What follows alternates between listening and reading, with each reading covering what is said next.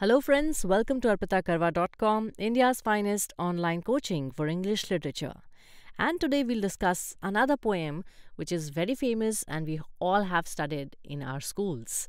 The Rime of the Ancient Mariner, written by Samuel Taylor Coleridge.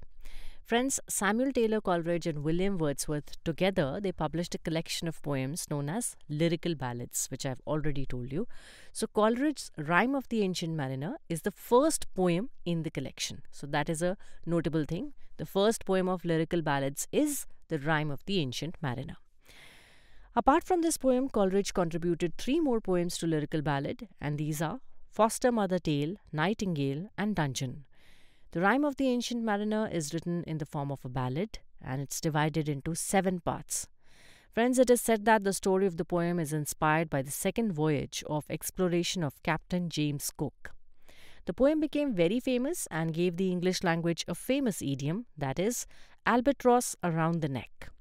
Coleridge was influenced by English philosopher Thomas Burnet, and one of his quotes in Latin became the epigraph or introduction before the poem. It says that there are forces in nature and that people should study them. The main idea of the poem is that people should honor and respect all living things. American scholar J.L. Lowes tried to trace the origins of the inspiration and wordings of this poem in his book, Road to Xanadu. So friends, in this poem, a disaster befalls the ship and the crew. And what is the disaster now? The ship is becalmed and the crew dies of thirst. Now friends, before we begin, let us understand the meaning of the word mariner. A mariner is a sailor who travels in ships. Now let us begin with the poem. First we meet an ancient mariner. Coleridge describes him as having sparkling eyes. There are many guests who have gathered as a wedding is happening nearby, and the ancient mariner stops one of the guests and starts telling him about his experiences from a long journey in the sea. The guest feels confused as he does not even know who this old man is and why is he telling him this story. But without asking him if he is interested or not, the ancient mariner starts telling his story. The wedding guest, who is not at all interested in his story and just wants to attend the party, finally agrees as he looks into the sparkling eyes of the ancient mariner.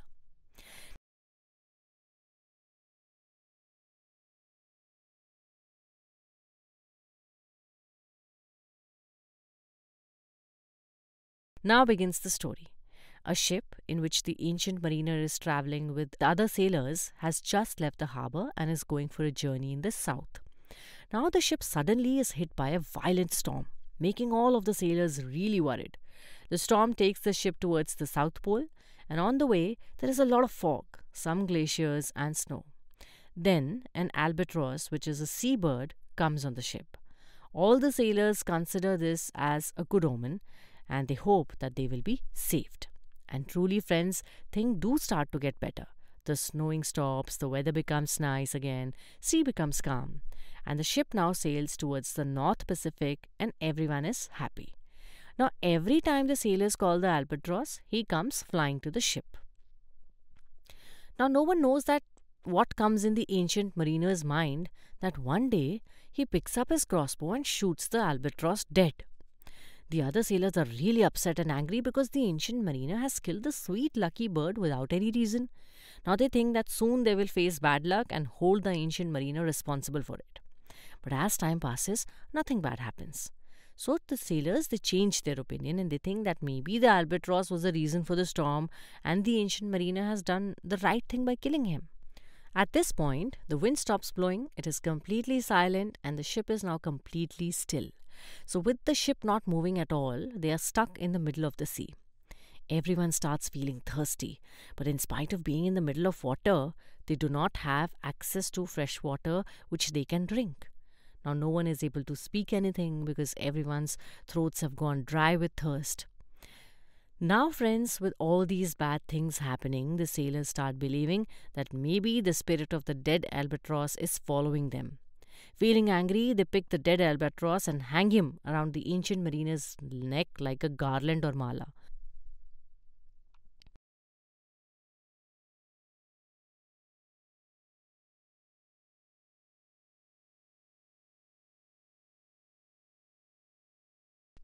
Now, a very interesting thing happens in the poem. At that moment, the ancient mariner sees another ship in the distance through dense fog. Now, he bites his own arm with his teeth and drinks his own blood to satisfy his thirst and shout for help. The sailors feel happy and hopeful as the other ship comes near them. But, friends, isn't it weird that while that ship is coming close to them, their own ship is unable to move? It is so because that ship is a ghostly ship. It is not real. Seeing that ship, the happiness of the sailors quickly turns into fear. There are only two passengers in that ghost ship.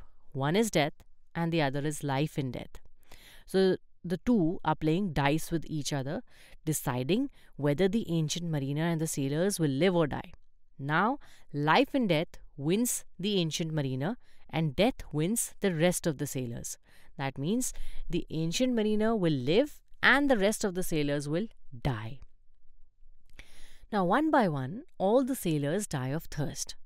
Friends, as they die, they curse the ancient mariner since they are unable to speak. So the ancient mariner is surrounded by dead bodies of his fellow sailors.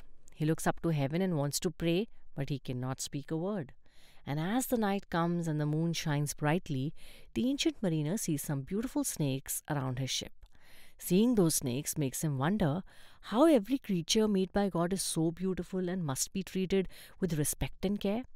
And as soon as this thought comes to his mind, the albatross which was hanging around his neck relieves him and falls into the sea. Now the mariner is also able to pray. It seems like he has been forgiven for his sins. And with this, he falls asleep.